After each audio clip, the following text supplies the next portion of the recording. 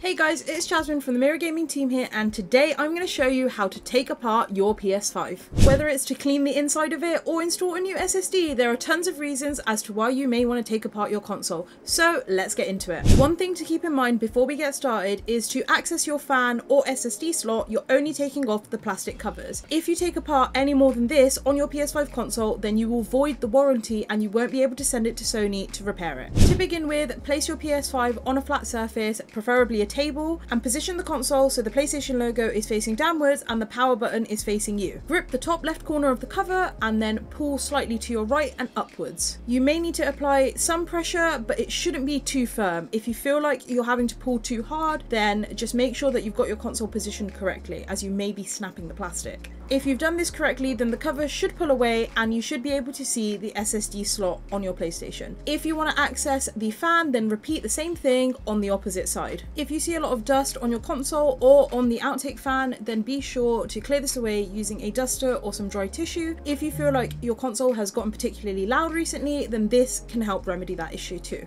And that's it. That's how you can take apart your PS5 to either install more memory or clean it up. Thank you guys so much for watching. Be sure to like this video if it helped you out and subscribe to the Mirror Gaming channel. This has been Jasmine and I'll see you guys in the next one. Bye!